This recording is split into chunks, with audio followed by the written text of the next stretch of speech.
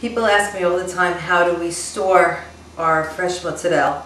And what you simply do is keep it in the refrigerator in water, just plain tap water, and it'll keep for a few days in the refrigerator.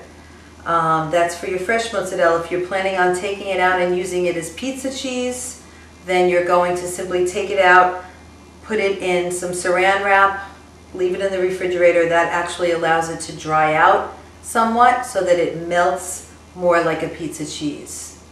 Okay, we are done with our curd.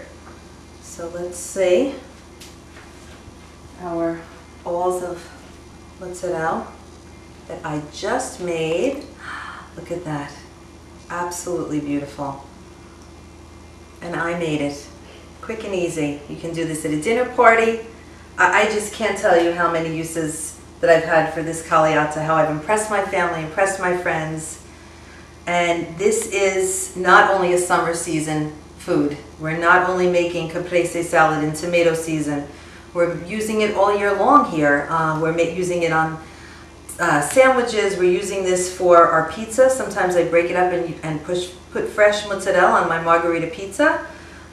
We serve it up during the year with some olives. There's just many uses for all year round mozzarella. And that's really it. I'm going to have a congratulatory glass of wine, clean up, and get my family dinner ready for tonight. And again, fresh mozzarella at my fingertips at any time that I want it. All I need to do is defrost it. Bon appetit.